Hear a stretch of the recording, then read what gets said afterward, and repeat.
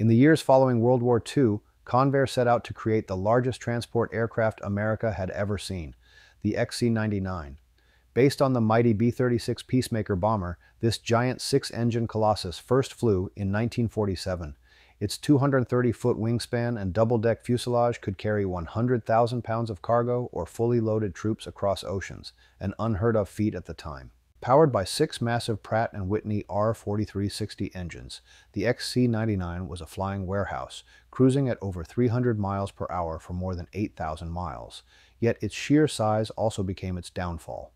With jet transport technology just around the corner, the Air Force realized the XC-99 was already outdated before production could begin. Only one prototype was ever built, serving in cargo tests and humanitarian flights before being retired in 1957. Today, the aircraft's remains currently sit in storage in Arizona. The XC-99 remains a legend of ambition, a bridge between piston-powered giants and the jet age that would soon leave it behind.